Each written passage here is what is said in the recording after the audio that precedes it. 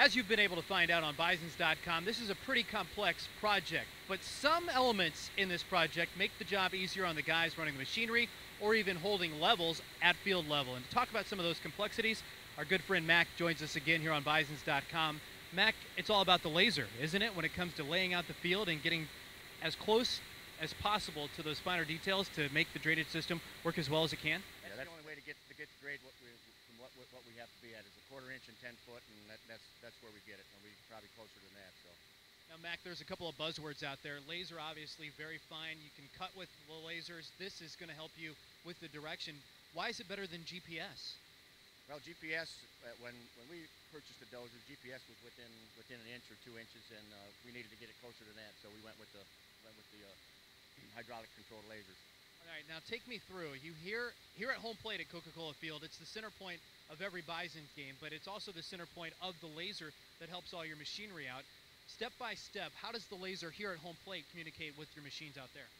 Well, the laser's sending out a beam, and on top of the dozer, I don't know if you can see or not, there's a receiver on top of that. I fix that up. We set that to the grade we need, which is subgrade at this time, and it picks that up and holds that grade. And also the slope is dialed in the laser itself, so that's how we get it within the. Is it like autopilot for a pilot if he's flying a plane when you guys are out there on the machinery? Well, you still need to know what you're doing out there. I mean, you still need to operate the blade, and you got the wings on the blade. You need to make them, have them level, and so it's not just like a monkey couldn't just sit in a seat and do it. So it looks like from day to day that you're just out here pushing around dirt, but there's really a method to the madness, isn't there? Right. We basically start in left field and push the dirt towards our where we're hauling out from, and then that's what we're doing right now.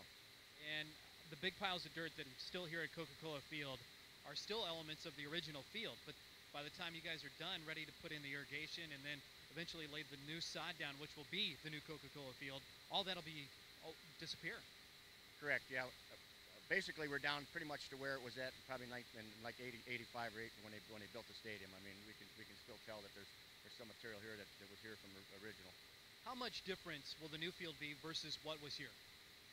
Well, the infield will be a lot lower than what it was. I'm sure when they're sitting in the dugout this year, they're going to be able to tell the difference there. But basically, all the dirt was taken out, and then the infield was lowered down to accommodate the warning track and the rest of the field.